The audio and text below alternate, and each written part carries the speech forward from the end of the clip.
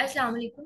Today the topic of our discussion is clopidogrel, which is assigned to us by Professor Dr. Ghulam Jalani. Before going to the actual discussion, let's have a look on roadmap of today's discussion. First of all, there will be an introduction of the drug. We will study pharmacokinetics of clopidogrel, that how the drug is absorbed, metabolized, and eliminated from the body. We will study pharmacodynamics of clopidogrel, that how drug is activated in the body, what are the receptors which are involved in its activation. We will study its dosage, uses, and side effects. We will review some brands which are selling clopidogrel. We will also examine interaction of clopidogrel with other drugs. Let's start the discussion with the introduction of clopidogrel. It is in the thienopyridine class of antiplatelets. It is used to prevent blood clots in peripheral vascular disease, coronary artery disease, and cerebrovascular disease. It is a prodrug of platelet inhibitor used to reduce the risk of myocardial infarction and stroke. Let's have a look on brief history of clopidogrel. Clopidogrel was patented in 1982 and approved for medical use by US FDA in 1997. It is manufactured by Bristol-Myers Squibb in collaboration with Sanofi Aventis. It is on the World Health Organization's list of essential medicines. If we discuss the classification of blood thinners, there are three categories of blood thinners: antiplatelets, anticoagulants, and thrombolytics. Clopidogrel is one of 5 antiplatelets which has antithrombotic activity through irreversible inhibition of P2Y12 receptors on platelets. Let's have a look on pharmacokinetics of clopidogrel. If we talk about its absorption, a 75 milligram oral dose of clopidogrel is 50% absorbed from the intestine. If we talk about its metabolism, it is extensively metabolized. 85 to 90% of oral dose undergoes first pass metabolism in liver by hepatic enzymes to generate active metabolites.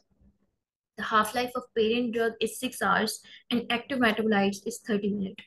Clopidogrel is excreted from the body through urine 50% and through feces 46%. Let's have a look on pharmacodynamics of clopidogrel. Clopidogrel is activated via a two-step reaction to an active thiol-containing metabolite. This active form is a platelet inhibitor that irreversibly binds to P2Y12 ADP receptors on platelets. This binding prevents ADP binding to P2Y12 receptors, activation of glycoprotein complex, and platelet aggregation. Here in this picture, you can see that clopidogrel is absorbed in intestine. After its absorption, it undergoes hepatic metabolism. This hepatic metabolism generates active metabolites. These active metabolites inhibit the binding of ADP with P2Y12 receptors. Long story short, less ADPs, less platelet aggregation.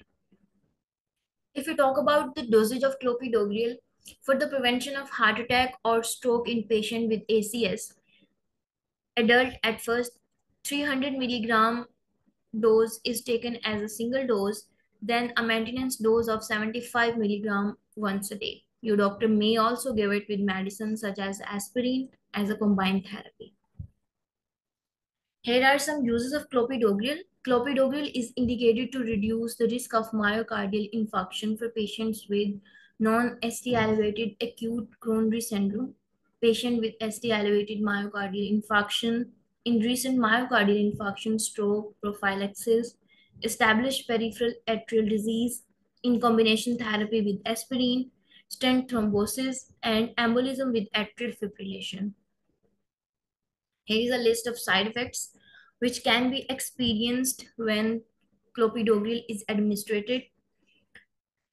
There may be severe abdominal pain, uncontrolled bleeding from gums or nose, bloody or black stool, fever, flu-like syndrome, diarrhea, rhinitis, neutropenia, arrhythmia, acquired hemophilia A, aplastic anemia, skin paleness, fast heartbeat, vomit with blood, vision changes, seizures, and bloody or red urine, signs of renal impairment. Here are some brands which are selling clopidogrel under these names. First one is Slowplat, Norplat, Plavix, and Pidogrel. Here you can see our drug-to-drug interaction. Here is the list of some drugs in the presence of which clopidogrel has some other kind of interaction. In the presence of acetaminophen, metabolism of clopidogrel is decreased. In the presence of aspirin, Plavix potentiate the effect of aspirin. Dopamine, the serum concentration of dopamine can be increased. Omeprazole, decreased plasma concentration of clopidogrel diminish antiplatelet effect. NSAIDs, increased risk of bleedings. Opiate agonists, reduced absorption of clopidogrel as slowed gastric emptying. Warfarin, increased risk of bleeding. Here are some advices to the patients who are taking clopidogrel. It is informed to the patients that they may bleed more easily when taking clopidogrel.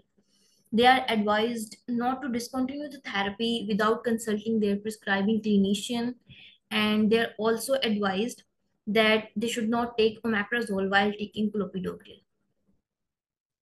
To conclude the whole discussion, clopidogrel is an effective antiplatelet agent used to treat and prevent a variety of thrombotic diseases.